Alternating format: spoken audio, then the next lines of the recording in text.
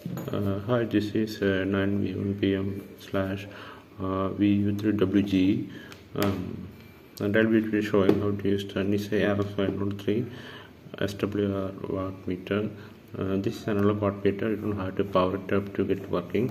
When we compare to the other watt meters from Nissei, which is digital versions, so basically this has a selector button. So whatever you can see on the dial can be multiplied, and you can measure higher power. Use the selector button, and you have the average of peak button if you're looking for measuring in HF, and you have the HF VHF selector.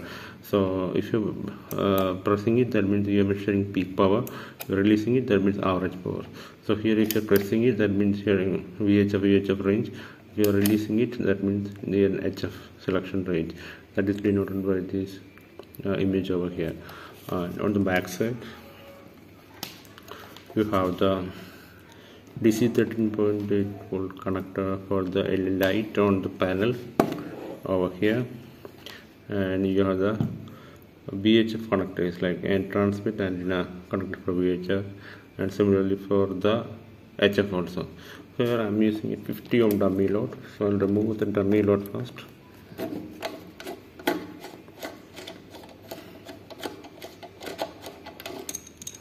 So this is actually an opaque 60 volt dummy load. I will be connected to the VHF side to the antenna. So this will serve as a safe load. It's tightly kept. And now I use my Yaesu FT-4XR.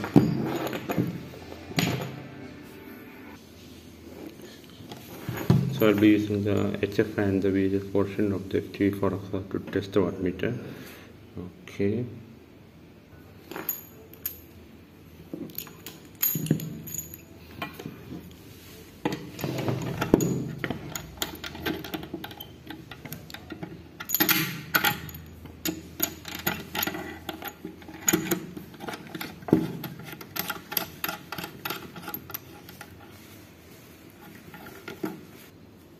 So I used an adapter to connect from the SMA connector to the P2 Feni connector over here. I will select the VHF, pressing it. So VHF is selected. Now it open the transceiver. So we'll start with UHF now. So it's in high power mode. So it's nearing. So then as you can see, the selector is in multiplier of 10. So whatever seen on the dial should be multiplied. So it's giving around 4 watts. Now I will change the power. Power is in mid now. Let's see.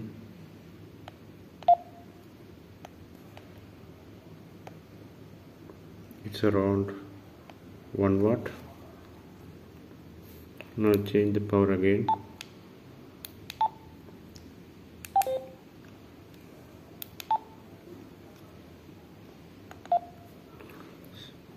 So the power is very less, so I change the multiplier button. So you can see that power is around 2 watts now. Sorry, I mean 0.2 watts. So we'll be multiplying by 1. So it is around 0.3. So 0.3 watts. It's very less power now. Let's check the same thing in UHF. I click the sample frequency.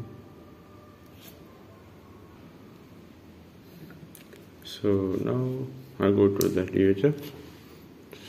Let me select a channel for 33. 0. Okay, now it's in full power, and always while doing all these experiments, always try to ensure that you have a dummy load here, just like what I have shown here. There should be a dummy load over here. So this is my dummy load. So you should always have a dummy load like this, otherwise you can get your transceiver damage or like transmitting in unwanted frequencies and interfering with this. So always try to be very careful. So let's say look at the 433.5. So right now I'm a multiplier of 10 for the, and so I'm getting around 3 watts. And now I'll go to middle portion of the power.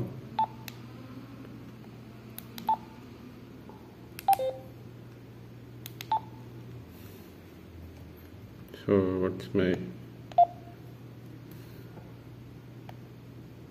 so I'm around below 2 watts. So I'll change the multiplier also. Let's go in high, so I need to have multiplier. So I'm around like between 1 and 2 watts. And if I go below one more time to the very low power on UHF, let's see. So in order to view this value, I have to change the multiplier to 1. So I'm on around 0.6 watts, I think. So that's how you have to use Nissei RX503 analog SWR meter. The same rules apply for HF, and the usage of average or peak button depends upon whether you're using the different type of modulation like SSB or AM. So I haven't done that, so I'll leave that for now. This is how you can use for measuring for a simple VHF transceiver. And thank you, and see you again.